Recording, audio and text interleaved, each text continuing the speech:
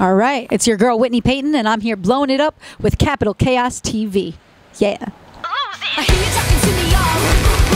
This is what you sound like. Whoa, fuck it down, bitch. 'Cause all I'm making out is. Man, I'm in Sacktown right now. I'm on tour with Twisted for the Most Tasteless tour. It's kind of their 20th anniversary for their first record, so I'm excited to be here because it's a big deal. And I'm on tour with these guys, and I'm stoked. I've been friends with them for a while, so let's get it. Yeah, I've known Twisted for a while now. It's crazy because the first time I ever played a Juggalo show, I had no idea what was going on. I went on stage, there was a bunch of painted faces, and I was like, is this a Kiss concert? What's going on? So I was just an opening act, and they were like, do you want to perform? It's a hip-hop show. And I was like, yeah, I was taking any show.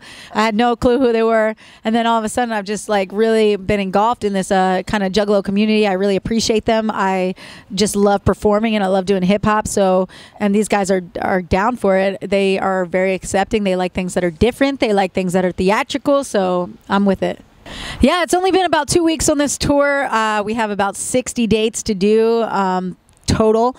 So let's see. I mean, every single one has been amazing so far. I haven't had crowds that have been too outrageous yet where I have any insane stories. They've been, you know, really, really energetic. But like as far as hotels, I have insane stories because like 2 days ago, I stayed at a Motel 6, which is not ideal, but sometimes you got to do that on the road. And I woke up and I literally had like hives from like my whole face down my neck on my hands.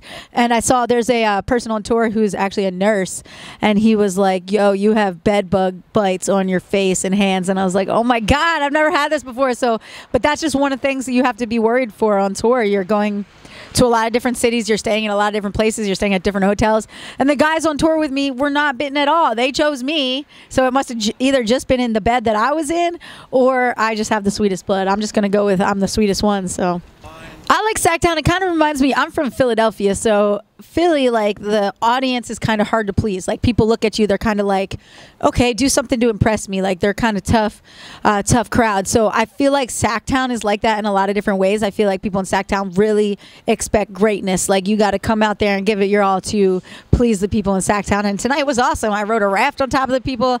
They had me. We were whitewater rapping. So I mean, Sacktown was good to me tonight. Yeah, I mean, I dropped an album last year called Firecracker that was 10 tracks, and then I had Tragic Hero approach me, and they wanted to sign me as an artist. So they were like, hey, we'd really like to release Firecracker for you because it didn't get the release that it deserved. Like, when I dropped it, I was just doing everything myself out of pocket. I was on tour at the same time, so it was really hard for me to send out the copies and do everything I had to do because literally I go to the post office myself, and I'm like mailing out thousands of copies of this thing. So they were like, we want to re-release it, and I was like, okay, if you're going to re-release it, we're going to make it 21 tracks instead of 10 tracks and make it the Pyro edition. So the packaging is the coolest thing I've ever had. Like there's posters inside it, fan collage inside it, and of course it's 21 tracks. I've never had an album that long, so it's really sick. It's worth it for sure. I did the album with Matt Good from First to Last. He was the one that produced it, and then there's a song on there that is also produced by Ben Bruce from Asking Alexandria. And there's people on there from I Set to Kill. I have one of the guys from the Misfits who helped engineer one of the songs. There's just numerous bands. The Word Alive. There's a lot of different artists featured on that album, so it's a good one. Pick it up. 10/6 is when it officially releases. When I first started rapping, I think my biggest influences were Eminem, Lisa Left Eye from TLC, Eve, who's from Philadelphia, Will Smith, who's from Philadelphia.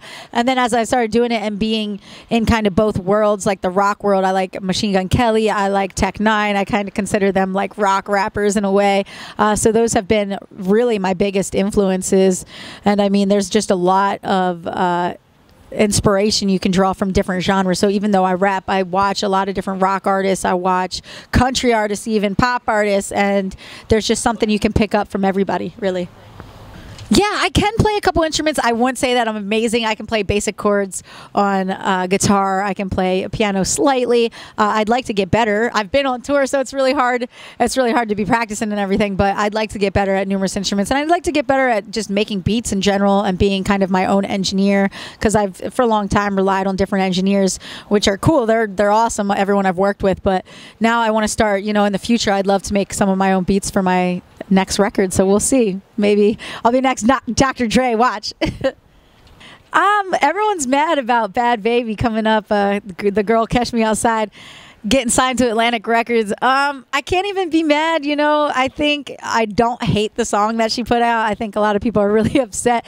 Do I think she has longevity? I don't know. I think a lot of people who come up really, really quickly, it's harder for them to have a very long-lasting career. So even though she got a record deal and there's a lot of artists that are personally offended, I mean, she was able to go viral, and she obviously has people that like her. So we'll see what she does next. I mean, she's really going to have to prove herself, though, with a lot of follow-up singles and just continue being able to be viral, which is not an easy thing. So we'll see. I'm looking forward to seeing what she can do. I'll be very surprised if it's not just a flash in the pan thing, but I'm not mad about it. We'll see what she does.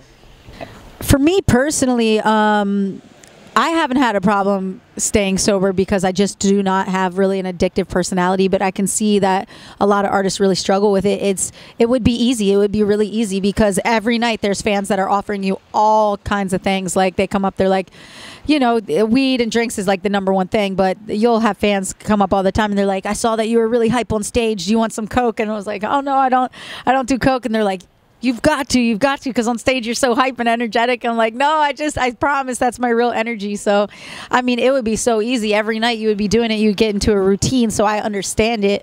But luckily for me, I've been able to stay clean. And it's very, very unfortunate when other artists fall into doing drugs, because it's a lot of amazing artists that fall into it. And it's heartbreaking because I'm sure it's a really hard thing to come out of. I've seen a lot of friends, ruin their careers. So I think just seeing friends ruin their careers has inspired me to stay as clean as possible. Yeah, I mean, a lot of musicians recently have committed suicide. Not just musicians, actors, people in the entertainment industry, because it's easy to feel very alone in entertainment, even though you're surrounded by a lot of people.